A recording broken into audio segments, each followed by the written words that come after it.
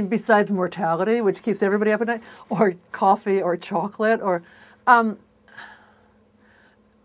you know, I mean, I've become a bit of an insomniac. I mean, I'm up a lot around, say, between 2 and 4 in the morning. You know, I fall asleep and I'm up. And there's a huge range of things. I mean, a lot of it on the most mundane level, it's, you know, the email I forgot to answer, the phone call I forgot to make, you know, the thing I have to remember tomorrow, or something awful is going to happen. You know, those things. And I think that that's true for a lot of people. But then, you know, all the larger things do creep in there. I'm often just in a complete state of rage about politics and the world and our country and our society. And sometimes, for better or worse, it just decides to wake me up at 2 o'clock in the morning, and there I am just gnashing my teeth in the middle of the night.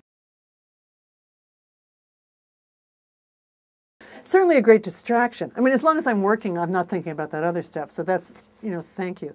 But certainly when I was working closely with PEN, I felt I was doing something. I mean, I was, you know, it is a human rights organization, so we were keeping track of writers all over the world who are in prison and persecuted and so forth. But again, I mean, on a larger level, another friend says that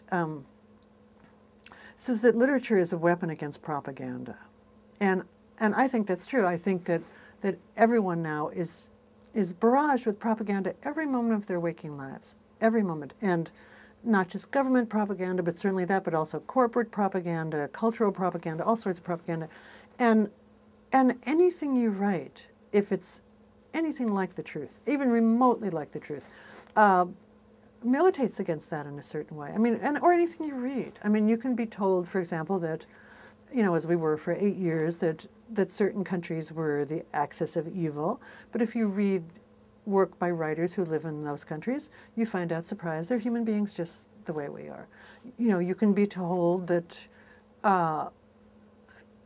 undocumented workers are illegals, but if you read work about or by people from the countries from which these people come, you realize, surprise, they're human beings.